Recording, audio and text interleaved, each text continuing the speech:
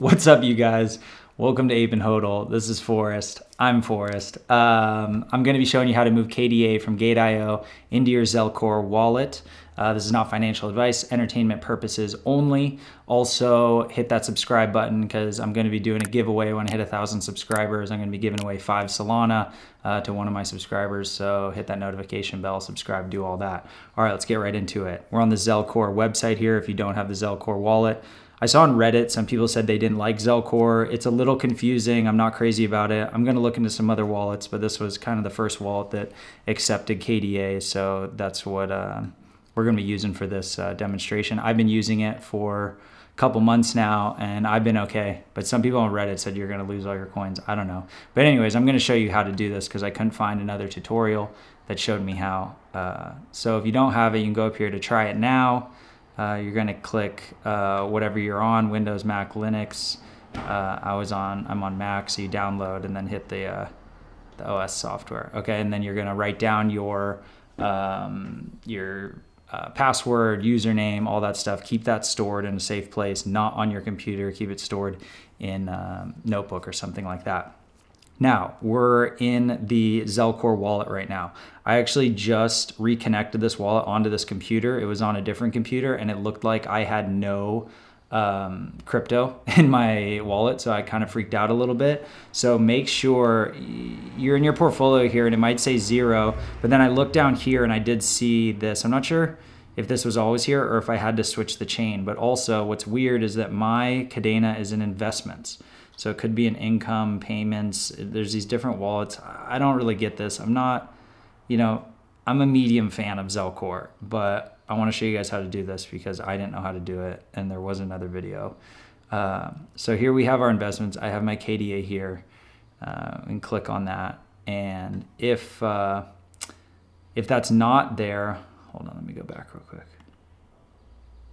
If it's not here, you can go to manage assets and you go to add assets. And then you can search for KDA up here. I think it's not showing because mine's already there. But anyways, if it's not there, you can find it that way and add it. All right, so we're gonna click on Kadena. You wanna make sure you're on the same chain if you've reconnected your wallet or whichever chain you're on, because if your other wallet was on chain 0 or chain 2 or chain 3, then it's not going to show up. So make sure you're on the right chain. Kadena has 20 chains, which is awesome. It's they use a chain web technology, which gives it so much of its potential scalability, supposed scalability. It's one of the main reasons I'm very bullish on it. So here we are. We can go down here to receive.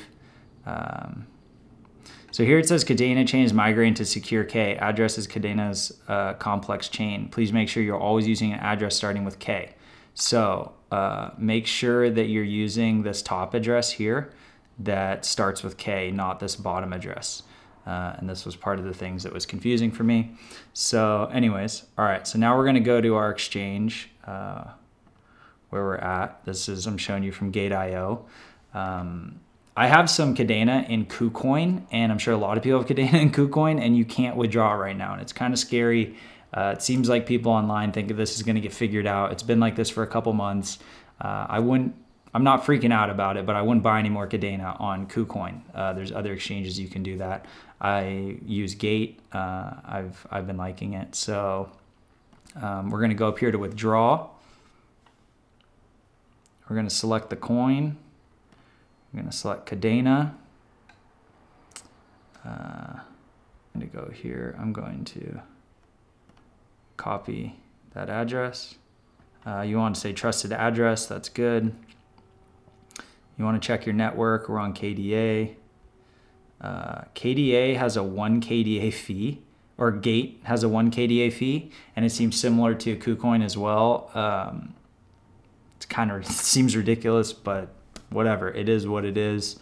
Yeah, it is what it is. Exactly. So I'm going to be moving. I'll move like 75 KDA.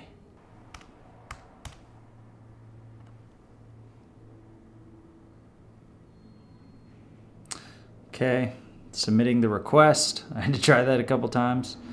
Let's hope it goes through this time. Slide this bar over.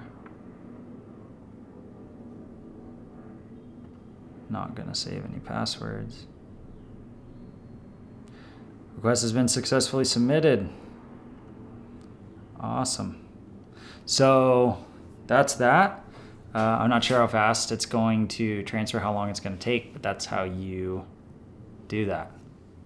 So right here, you can look at recent withdrawals and it will show you the amount, the fee, it'll tell you it's processing. So if it's not in your wallet yet and it still says processing, you know that's why. It's not because it went to somewhere else. So don't freak out if it doesn't move immediately. And just because this doesn't process or send really quickly, I don't believe that means it's necessarily the speed of the chain. It also has to do with Gate.io.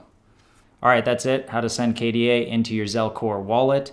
And again, I'm going to do some more research into some other KDA wallets. And if you guys have any suggestions, KDA wallets that you like or things that you think are better than this, this was the first wallet I started using and I didn't see a good tutorial on it. So I wanted to make one for you guys so you can know how to do this easily.